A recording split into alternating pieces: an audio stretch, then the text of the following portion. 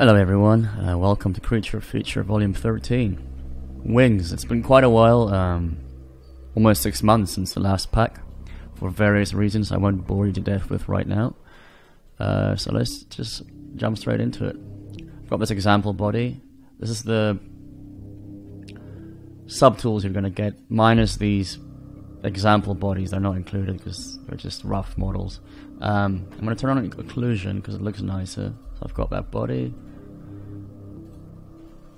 By the way, occlusion, if you don't know, is fairly new to ZBrush. It's in Render Preview AO. Really nice, real time AO. So this is the way the wings are laid out. So if I just press the down arrow, they're just almost all they're overlaid on top of each other. So it should be easy to scroll through them and have them nearly match what you have in the scene. I'm not going to blather on about these like I often or sometimes do. Just want to quickly show you what's in this pack.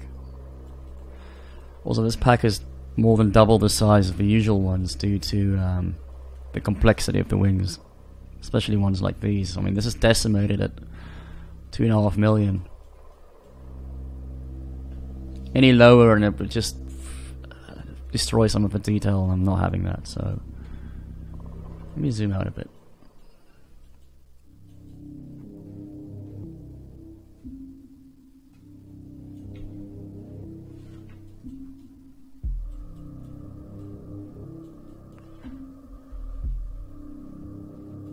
Wings out of stone, because why the hell not? It's fantasy, right? You can do what you want. To a degree. Wings of flesh. And good old chicken terror. Let's go to a different maiden. What was that? Now we're entering the back. So that's all the birds. It's about 9 or 10 feather based ones out of the 33 meshes. Here's the bat-based ones, from standard to fantasy and so on.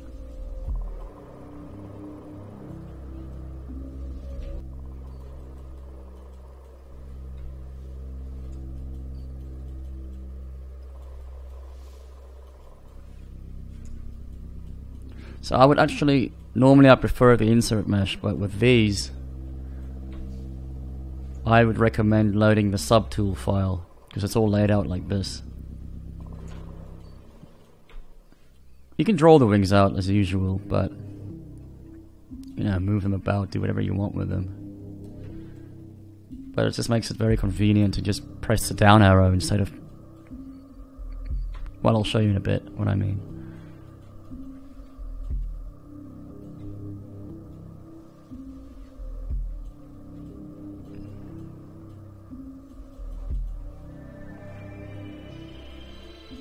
Of course, you'll always have to adjust them a little bit, depending on which model you have in the scene at the moment.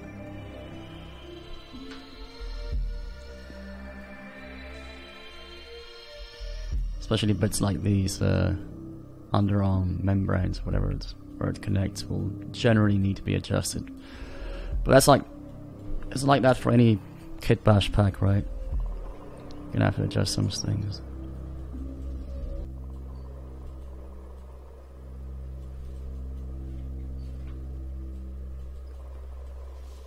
Like that, just get rid of it.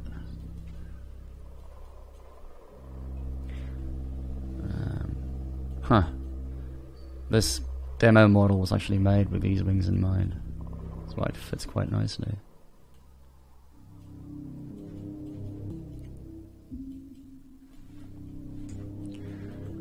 This mech pack is a bit too sizable for her, but that's fine. I'm sure you'll find somewhere to place it.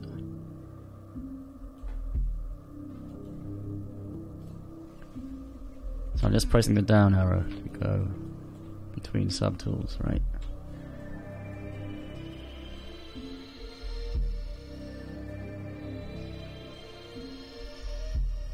Now we're getting into the weirder ones. And then the final ones are just insects. These were quite hard to try and make look interesting, or good for that matter, because generally with insect wings, it's the texturing phase that'll make them stand out the most, right? All the beautiful colors, the subsurface scattering, fine hairs and all that stuff. So I had to make some stuff up to make them a bit more appealing in pure sculpted mode. I mean, I could easily have just made really simple shapes like so, and sold it to people, but or it felt like a bit of a rip-off, you know. So if people want really simple ones, it's easy enough to make them. In fact, after this, I'll quickly show how I approach making wings in a very quick demo, and I'll stitch them together. Whoops, more butterfly, fairy wings. Big fairy wings.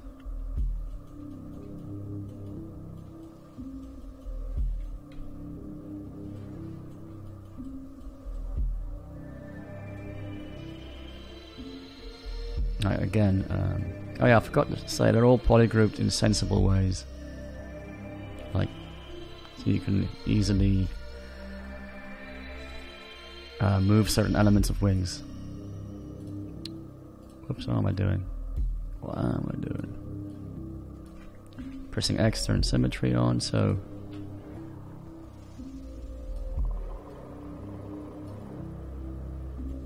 you know, you can adjust them to your liking fairly easily. So the way to quickly do that is it's polygroup based. So if I have in gizmo mode, pressing W, E or R, control left click on a different polygroup, that's how it selects and auto masks everything else, which is such an amazing, simple but useful feature in ZBrush. So the way the feathered ones are grouped is very different because of the way you would want to move them. So they're polygrouped by feather type,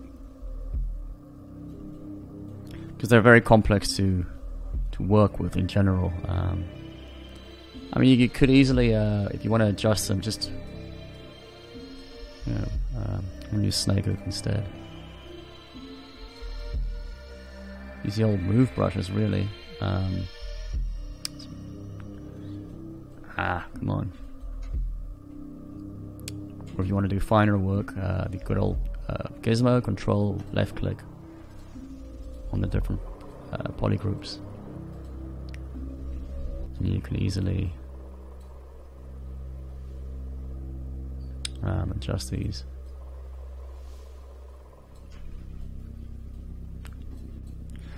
Now you don't have to use the subtool, load tool, navigate to wherever you've downloaded it. There is an insert mesh brush as usual, so I usually go F2, load brush, product, wherever you've downloaded it. You can copy and paste it anywhere you like. This brush will take a bit longer to load because it's I mean, look, it's 57 million for the Z tool. So there they all are. All housed in one insert mesh. So let's hide the, let's go to this guy. Turning symmetry on. Shift, drag down. And the reason it's tiny is because the scene is quite massive at the moment. Just scale it up to wherever you like. But this is why with wings specifically, I mean, it works fine, it's just it's more convenient to use the subtools in the... like so. Now this is totally the wrong character for this, but doesn't really matter. Kinda cute. Now again with subtools, if you are in gizmo mode and you click on another one, it'll load different ones. Sometimes it'll be offset. That is ZBrush, not the way I saved it. Just to cover my own ass, but it's true. Promise. Come on, be correct. There we go. That's how it should be. Yeah, but this is... so you're not on a preferable way to work with this particular pack. I'm just trying to demonstrate that. Hence me preferring undo all of this. Just simply doing this. Down arrow. Bam, bam, bam. But it's up to you. Okay, as a bonus, some people have asked me how do you approach making wings, and for those who are interested, stay on. Let's say we want to go simple. We want to make bat wings, bat style wings. Because believe me, making feather type wings is a pain in the ass. So with bat type wings, I prefer to get the frame first. In other words, the bones, what holds up the membranes. I'll start with that. Get the shape you want and then fill in the membranes. I found that to be easiest, and I've tried a lot of methods, believe me. So I'm going to append a Z-sphere. I'm going to try and find it. Get rid of that guy. Yeah, it's always okay. X for symmetry. It's going to make this a bit smaller. Let's pretend this is the center of the breastplate or whatever. Oh, crap, I forgot what... I don't have any reference at the moment. I suppose it's fine. It doesn't matter. So I'm pressing E now to scale. It's Q, W, E, and R. So Q draws out. W will move. E will scale. And R will rotate. But it depends if you click there or on the grey bit, how it will behave. It's best to try it out yourself and for me to try and explain it, because it will do my head in to try and explain it. You get a feel for it very quickly, and modifiers like Control and Alt make a difference as well. Really cool using it as Z-sphere. So let's say that's the shoulders of someone. Q, drag it out. Whoops, and then W to move it, move these back. How the hell do bat wings look like? I'm going to look at reference. I just hit a blank, so pardon me while I quickly do this. This one is quite clear.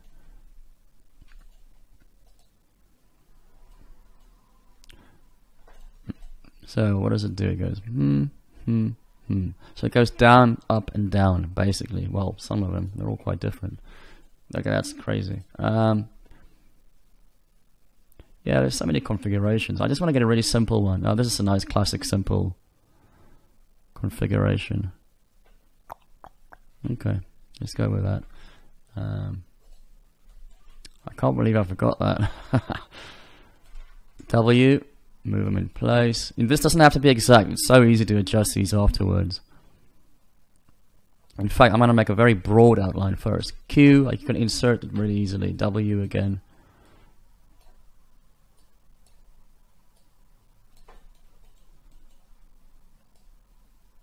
Whoops.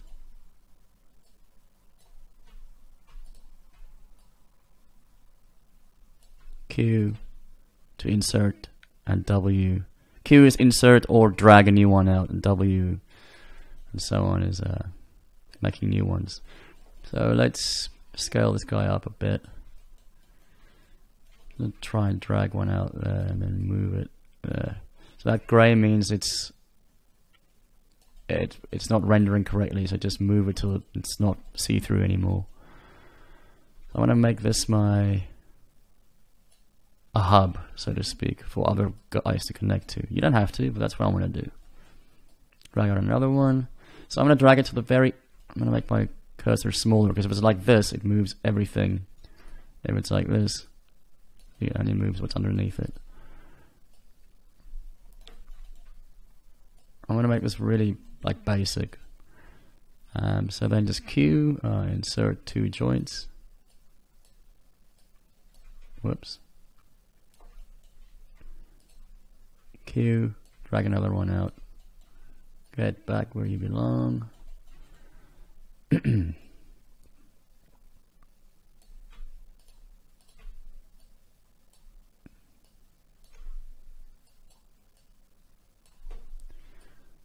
not going to spend too much time on making it a perfect config. But now is also a great time to get the top silhouette correct. You don't want just flat wings like that. I mean, they can have their use, sure, but so if I can just rotate them.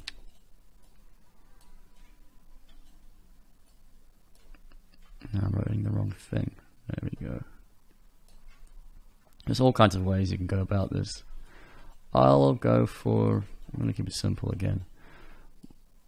So if I hold on Alt, how does this work again?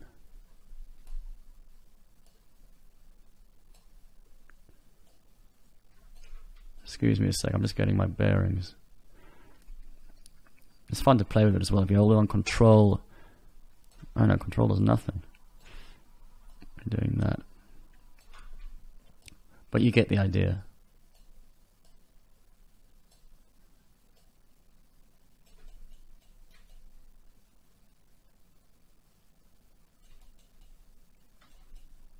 Let's rotate this. I'm just going to rotate this forward.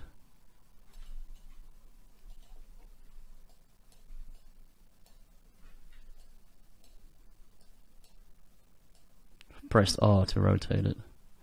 So the membranes are going to follow. Yeah, let's get another joint in there, look cooler. And push it back. No, no, no. There we go. So it's quite important at this phase to get exact, well, not exactly, but nail down the frame you like, because it's just so much easier or harder once you've got more detail and things to move about to change it. Although not impossible at all, just I find, trust me, I've had so much failures making wings in the last 6 months.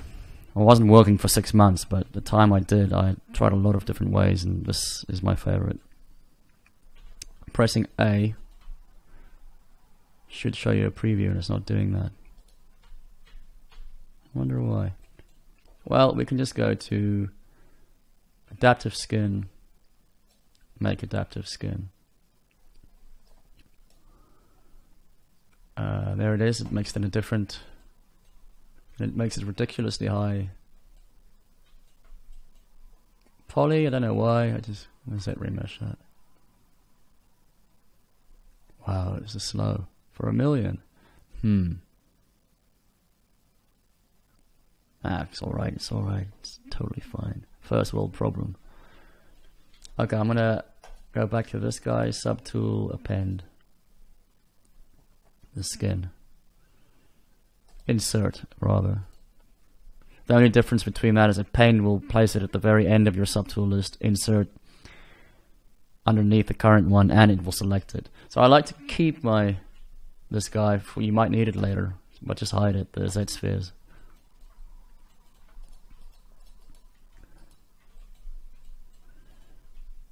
And now there's a few ways to go about this. Sometimes I go in Maya and I would retopologize with quad draw, just really quickly the membrane over it, or you can just insert a plane. The other key for all this is planes. Planes, planes, planes.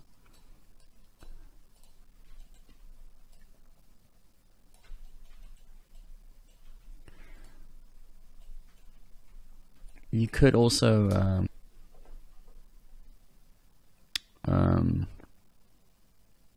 use a topology brush, but I absolutely hate using it. It's just awful and clunky. Maybe it's just me. I'm gonna make everything smaller because my move brush, look, is doing this. It's not moving a lot. It stops like there, which is silly. So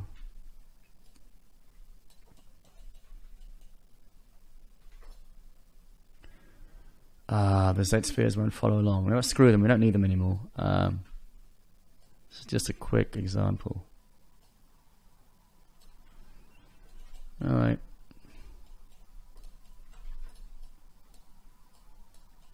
Sorry, and it's important to keep this a flat plane as long as possible because it's just easier to work with, a one-sided plane. I'm going to do this really roughly, but this is the general idea. Just move it into place. Smooth cloth is really good for this. It's fairly new as well, because that will smooth the edges as well. The other smooths don't do that, so it's brilliant. Just look at that. So if you want to double-sided, just two ways you can do this. Like temporarily, display properties. Why does it do that? Just go double. You still sculpt on this one side, but you can see it, you know, like you would in Maya or other. There's no backface culling happening basically then. The other way is geometry, dynamic subdivision, dynamic. Turn on thickness. This is fairly new as well. It will be slower to work with depending on how many subdivs you're using. And the bonus is you get thickness. Well, this is temporary, by the way. It's not. Once you know, it's just a visualizer. You have to apply it eventually when you're happy. But I am just going to use double for now.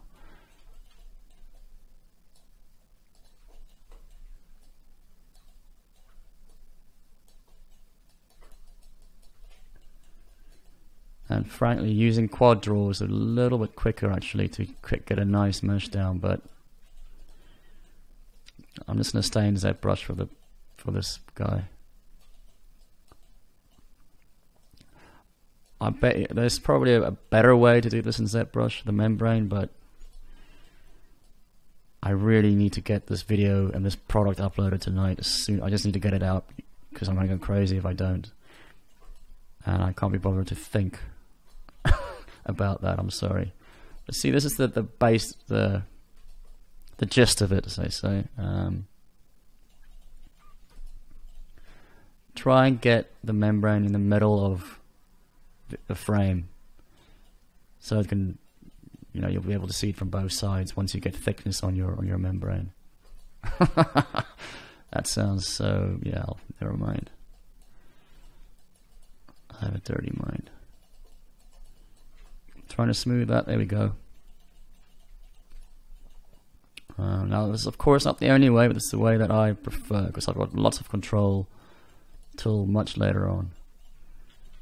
Even at the very end, it depends on the mesh. I don't tend to dynamesh them together. Just smoothing. I'm using a mouse at the moment, by the way. I don't have my tablet on this PC at the moment. So just quick mouse. So there's our outline, you know. There's tons more work to do, but I think most important is to get your fundamental shapes down, your primary shapes. It's way more important than the rest of the shit. Well, I'm not going to line it all up perfectly now. I mean, that's pointless. So generally at this stage I would Z remesh, but it looks alright. But let's see what happens. It'll only take a second. Yeah, why not? I don't have my tablet plugged in. I should really. But yeah, I would generally sculpt on one side. I would use Dam Standard a lot. SK Cloth. Just Google that. Really cool brush pack. Words. I'm going to subdivide. But without my tablet, it's it's not going to come out well. But yeah, Dam Standard, SK Cloth, Standard a lot. I've made hotkeys for my brushes. One is standard. I use this a ton for the small. Let me go to something else to demonstrate. This is a good example. Very similar. Like B strokes are typically SK Cloth, and then I would smooth it out a bit. A mixture of SK Cloth. The finer ones is all just standard brush. Then I would go in and Dam Standard. Fine little details, spray some alphas, you know, lightly, smooth them out, you know, fine arty kind of stuff. I can't really explain, it's just gut feeling things, but look at reference always. I'm very guilty of not doing that a lot. This kind of stuff would be orb cracks quite often, but I would really increase the intensity quite a bit. Lots of move tool, lots of smoothing. And depending on the wing, if this was just one-sided, let me just, this is polygrouped, okay. If this was just one-sided like I did here, let me demonstrate.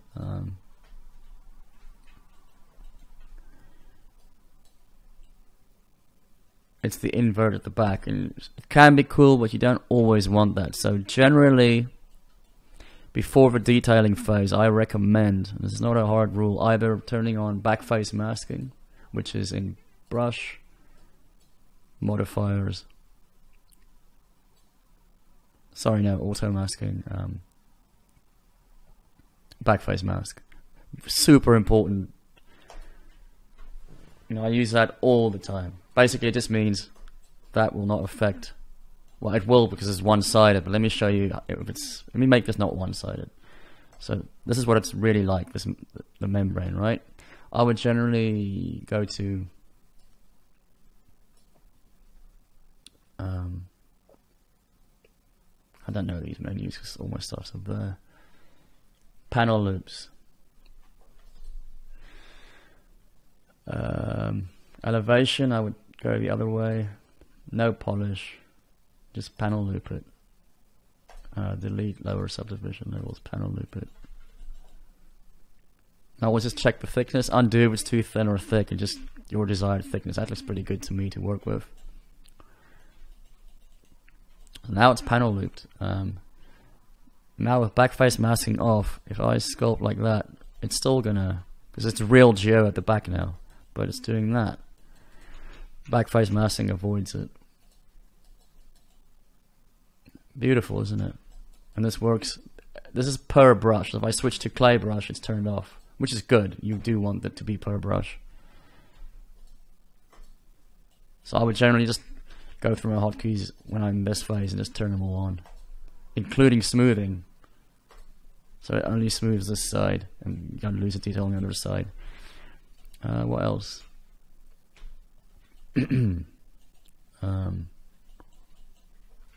Yeah, that would just, and I would just detail each side independently. It would be nice if I could just have to detail one side. I spend a lot of time on that, and then the other side would look the same, but it's always the inversion, and it doesn't look quite right. It looks weird. So yeah, lots of little details. Blah, blah, blah, blah, go crazy. I like to keep as many different subtools as possible because it's just easier for me to work with till the very end. Like if there was going to be a membrane here, like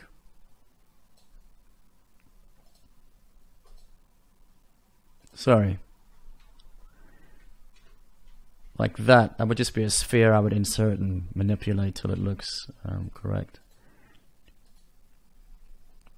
What am I doing? Look at those gorgeous set of wings, huh? So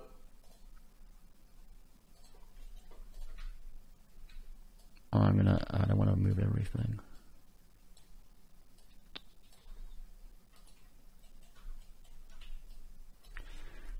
I generally add most elements with either a cube or a sphere. Apart from frames, would definitely be polyspheres.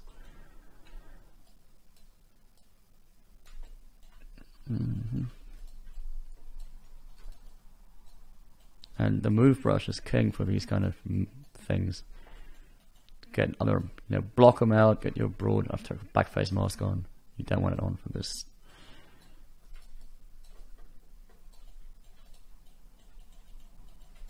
But yeah, I'm not going to detail this either. Just giving you a broad idea.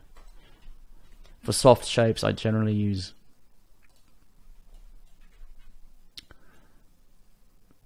a mixture of clay buildup with the alpha turned off if it's organic. Not always, it really depends. And standard brush.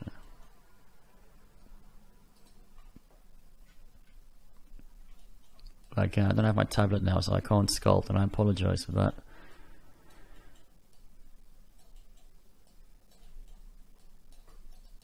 Yeah, and so on. I mean, that's beautiful, isn't it? That's a load of wank. But yeah, and so you just build up elements. Now when it gets to birds, that's quite different. You can also use a frame if you want. I recommend, and I only started doing this at the very end, when I've stopped using reference and just made up the overall shape of the wings, I would take like feathered ones. Like, let's give you an example.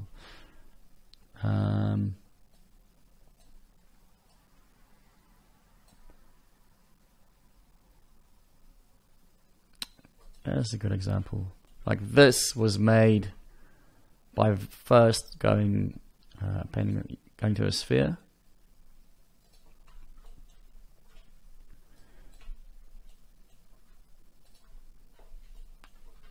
And manipulating it to just finding shapes. So I would,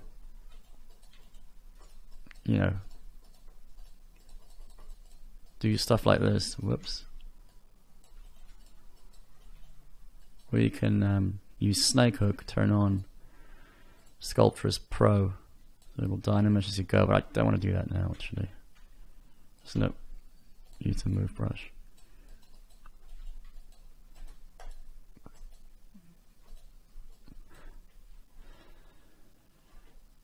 It's dynamesh.